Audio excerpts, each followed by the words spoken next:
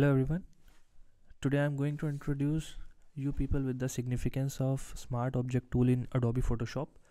You must have seen many product mockups like business card mockup, flyer mockup, or packaging or label design, and you see that whenever you place your design on the mockup, it automatically adjusts itself and gives a very professional look. So in this tutorial we are going to learn how we can create such mockups.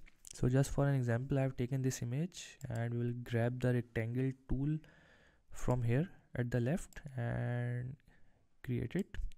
Okay, so first thing what you need to do, that convert this layer to smart object. Okay, and then pressing Ctrl T you can make adjustment. You can also reduce the opacity, so just to ensure that your object is entirely over the flyer.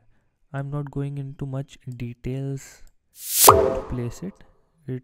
This is just for the tutorial, but you can certainly do adjustment as per your preference. So let's suppose it is almost covered the page of the flyer. So what we have to do, again press on this layer, the double click on this icon, so it will take you here. Now you have to place your image on this canvas. For example, let's take an example of this and place the design here. You can hide the below layer and just save it and close it. So you can see that your actual flyer is on the existing flyer, that is a blank. So you do not need to make any adjustment, not to scale anything, not to warp anything. So it is automatically placed on the blank flyer. You can also make adjustment in this manner. You can multiply it so that the pattern can be seen beneath it. You can also reduce or increase the opacity of the same, or even you can adjust, you can change the flyer once again. Just again double click on that, choose any other image.